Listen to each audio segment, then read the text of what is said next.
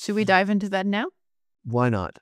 So there are some fundamental computer science reasons why software fails.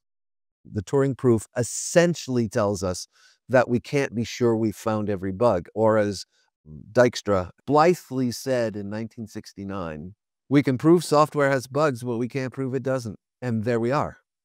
And so I like to say, and it's a bit of a joke, if it's software, it must be broken. Or you can say the other way around, if it has bugs, it must be software.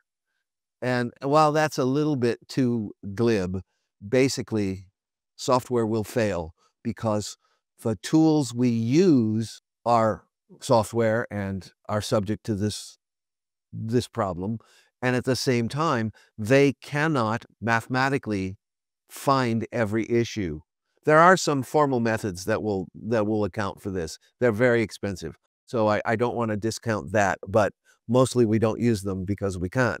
And in the meantime, you have to have really good financial reasons to use formal methods or a formal method language like Daphne to specify things so that, you know, it's self-proving in various ways. But will you get every case? No.